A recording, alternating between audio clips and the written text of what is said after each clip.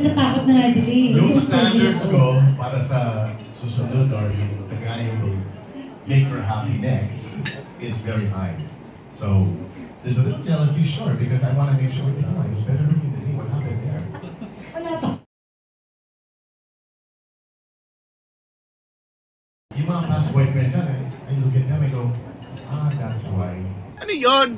Kasi wala siya, hindi gano'n, yung sexy, nice skin, yung gano'n. So, that kind of jealousy, yes. But jealousy na I don't want anyone with her, no, I want Pops to be happy. That she truly deserves, but maybe she'll find it with someone else. And if she does, I want to make sure that he's a quality guy. Inside and out. Soul, spirit, hindi lang kailang malaking wallet, hindi malaking puso. No. Wow! What are you doing it? You know what I mean? Next question. More of a concern, more of a care, caring love than, bakit hindi ako? Ako rin naman, I think Kasi I know you're marked as a jealous type eh. Very jealous type. Ang dami kong mga furniture na si Nila. There's one time, Penthouse Lights, nag-dance siya ng Smooth Operator. That's why I hate that song. To this day, I hate that song because she did a sexy dance. It's not even sexy. Listen to this. I promise. No, this is... Naka-pajama ako yung territory. No, but it wasn't supposed to be pajama. It was supposed to be something sexier. Dahil kailang si Martin, nagiging pajamas. Tapos pajamas na walang medyas. Naggalit na... I'm telling you, it's the sickness. It's a true story. Sinuntok ko yung set ng pinanong tayo. Pati sa dressing room ko, yung nagalit sa akin, si Eric Edrelin yung choreographer. What's wrong with you? It's only art. It's part of the showbiz. Ganun. And I wasn't even sexy, I promise. Teka muna. So, are you still like that? I'm just curious. Because you're very seryoso. Not anymore. I've learned now that it's really part of the business. I've seen you in so many movies you don't even know. I've watched all your movies. I'm not referring about all your loves. I'm talking about you. All your love scenes. I've seen All your love. Wala naman ako love scene. Sobrang naman. Meron ba? Rolling in the beach. You know, rolling in the beach. Dahil lang yun. Galit na galit niya sa akin si the late, Video okay king. The late great Mario J. Galit na galit sa akin. Rocky pa din, hinilig yung paa ko, di ba? Remember? Hindi ko maalala. Naalala ko lang, nagagalit sa akin si Direk Mario J. Kasi hindi daw ako marunong umalik. Hinahalikan ko si Goma, nagagalit siya. My God! Kasi nakaka-conscious ako. There's a way? There's a proper way? I didn't know. Turuan mo nga, Martin. Ano ba? I guess she didn't learn from me then. Sinisisi ka naman. Sabi ko, mali ba? Ano si Martin? You have to bite the upper lip. Ano? Ganun ba talaga, people? Right? Parang hindi ko maalala yun. Si Albert na tawa. Nag-imagine. Watching all those movies and seeing, yung talagang inulit ko para masanay. Wala na, hiwalay na kami. Eh, wala na tayo. Wala kang huli na. I can do or say. Question mark, was there a time na pumasok sa isip mo na kahit pa paano makipagbalikan kay Pops? There was a time that's all I wanted for a time. But here's the worst part, and I'm sure Pops will agree. Every time we thought we had a chance for each other, we didn't tell that person. Wow! I never told her, I never made it obvious that this is what I wanted. I mean, during the beginning part, yes, you know, kneeling down and crying, all of those things don't work. When a woman is scorned, gentlemen watching, do not immediately drop to your knees and ask her back. It's not gonna work. You need time, you need lots of time. And then after the lapse of time, you become friends. Because we were friends. Our foundation is friendship. I think that's why we can do things like this.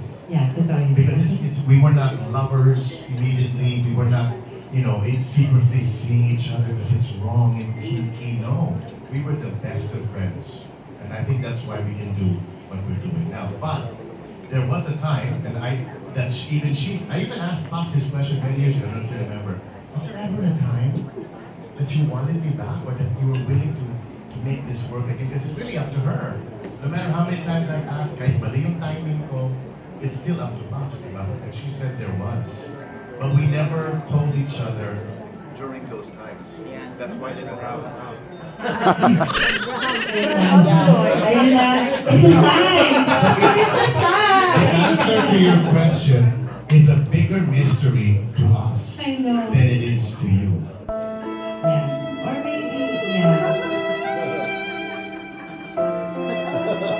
Okay ba? Huh? What's keeping you, Mark? What's keeping me? Yes. Well, now I'm so happy where we are. Yes, we're okay There's no na. That was expectation. before, ha? That was how many years No after? disappointment. I think ang nangyari is, when he wanted to come back, hindi ako ready. Nung feeling ko, baka naman pwede, siya naman yung hindi na pwede. So, And I think there's a reason for that. Maybe so that we can do things like this. Because of the mystery, the magic and the mystery of Pops and Martin, I think it will remain. And that the one thing that, and it sounds weird to say it, but when we got married, that disappeared. We became just like everybody else. Same problems, same expectations, same pressures, same stress, same career moves. She was busier than me. Maybe I can see Martin along the way. And I feel sorry for myself, blah, blah, blah. I have to do things to make myself feel better. All of these things come into play because we became, it's like Superman na nawala yung powers. Ngayon, bumalik yung powers because there's a mystery, there's magic again. How long did the marriage The good years? 12. 12 years. Alam na alam. Ako lang sumagot. oo nga. Ikaw na lang dito. Go. Anyway, another question is, do we see this concert in a bigger venue like MOA or Araneta? We'll give it a try. Let's see. This is more of an audition for us. It worked in the States. Yeah. We did a lot of people who migrated remember this band and are dying to see it. But there was the first time we joined forces, I don't know if you know this, but we did a show at Araneta. And it did so well that we're the only artists that can say that we did 2 shows in Araneta in the same day. We did a matinee show and we did a show. The matinee show wasn't sold out, but because the show that night was completely sold out, they had to do a matinee show. We're the only ones who can say we did 2 shows in Araneta in the same day. That's how many people want to see this again. So we're hoping, A, these people are still alive. And B, that they will come and prove to us that our 7 days in the theater at Soler is not enough. Hopefully that'll be a sign. But for now, it's just getting Pops back on that stage and showing all of you that there's still magic in this relationship.